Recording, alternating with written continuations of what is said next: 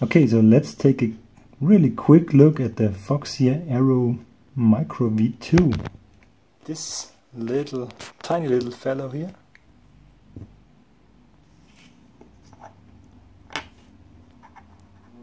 To put this in the right perspective, this is the HS1177 from Foxeer, and this is the micro cam here they brought out. The connectors, I love how they are just standard plus, minus and video, and then OSD and voltage sensor. It either takes the voltage from the VCC line or from the extra V sensor line. So if you just have a 3-wire cable, it's okay, it gets it off there. But if you can use the VSEN to directly go to your flight battery to measure the volts more accurately. Here in the background I already did my usual measurements, whereas you see the yellow line is the light coming up. These are the two PAL frames, which are completely black and they are completely well lit, and you see that only a few milliseconds, 6.5 milliseconds. That's the best case scenario. If I repeat this a few times, my switch on signal could also be here in the beginning of the black frame, so we have to wait at least 80 milliseconds till the next frame. But this shows you that even if I switch it on at almost the end of a PAL frame, the next is already bright. So this is really like no latency from the cam at all. I mean, 5 or 6 milliseconds are none. So that's really an improvement. Of course, I should also demonstrate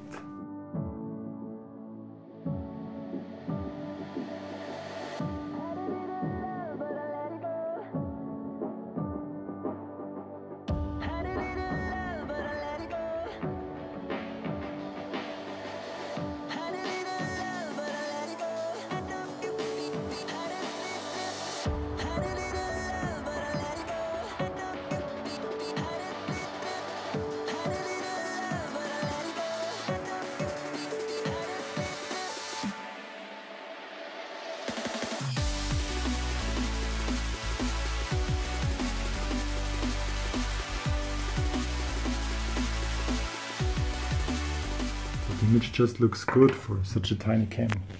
I'm not sure if I would use this on a regular sized quad, but if you really tight on the space of your quad, go for these tiny little cams.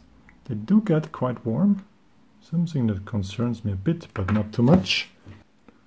Okay, so obviously the colors are really bright and nice. Light changes are okay, fast, but I can tell you this camera gets hot, so not totally sure about the heat dissipation here. I mean, it looks like a metal frame, but it's quite hot. That's my setup, my test setup, by the way. And that's, by the way, what I do most of the times when I supply power to this thing here. I only give it 3 of the 4 cells of a 4-cell battery. And now if you want to see on the OSD display of this camera here, if you want to see your true flight voltage, then it's a better idea to use this VSEN cable here, voltage sensor, and go with this voltage sensor directly to something, to this red cable here, or to something on your copter that supplies the true main flying volts. If this is the case, then the camera OSD takes this as your voltage. Yeah, and my test setup as always is this box, which evolved a bit. I have the switch here, I have my probe to the line, the yellow line, and the other probe goes to the video line. And with this tape here, I can make it almost totally black. Have a more drastic change even. Okay, so but that's kind of boring stuff. Back to the cam. The maybe interesting stuff is that they for some reason sent me they sent me 4 of them. But the first that I got, which I'm using at the moment, this here, it's kind of faulty. So their initial problem was that the voltage display, which is one of the best options in my opinion, the voltage would be updated so fast that you couldn't read it normally. I mean, here I'm on fixed 5 volts now, and it doesn't matter. But if the voltage changes, it changes too fast. So this firmware on this model is faulty.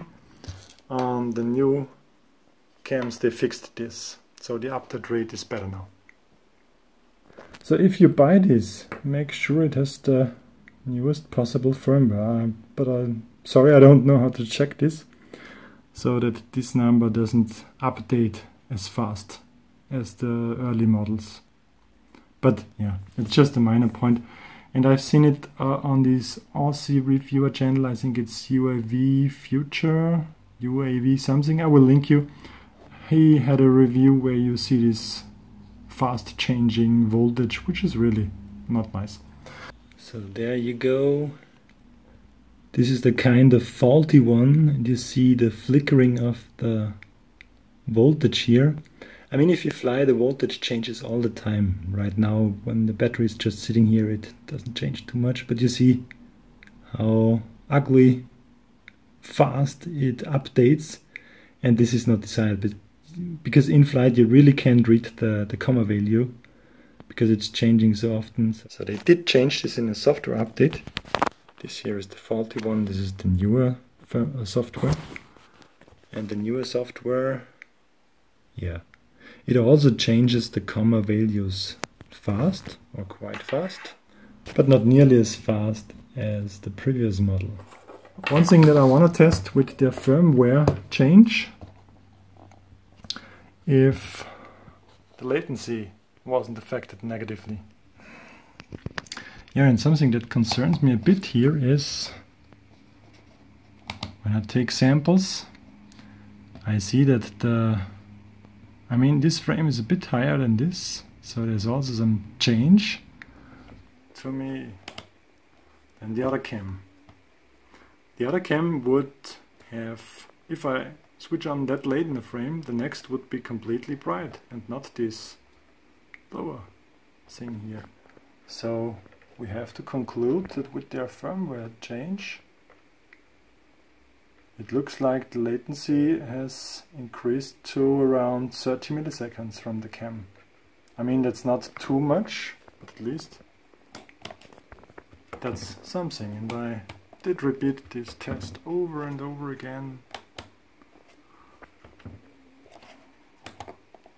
Yeah, and it's at least one whole pile frame missing. But other than this, as you see, they sent me 3 new ones. And I also have, so I have 4 of these. I can give away at least 2 of this to you guys. But yeah, since I got them, I have to ship them and I have to pay for shipping. So you better be close to me. Maybe I can ship this as a letter. And I want you guys to only, I mean, it's not a proper giveaway something. Just want my regular viewers to have some benefit. So if you're a regular viewer and on a very low budget, like a student, or just can't spend that much for this expensive hobby, let me know in the comments and let me know why you should be the one to get one of these 2. And yeah, then we get in touch and I can send this to you guys. So I want to give away those 2. And I also will not announce this in the thumbnail to not attract those giveaway hunters. It should be really you guys that watch my channel and help and support me. Yeah, but back to the cam. What else do we have in the box? This not so nice board style OSD I prefer the little joystick thingy, but it's okay.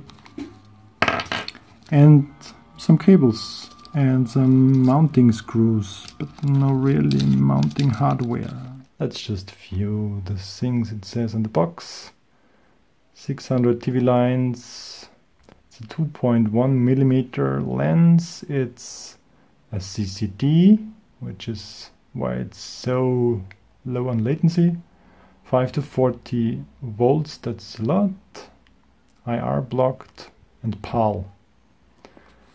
PAL versus NTC, yeah, I really don't mind too much.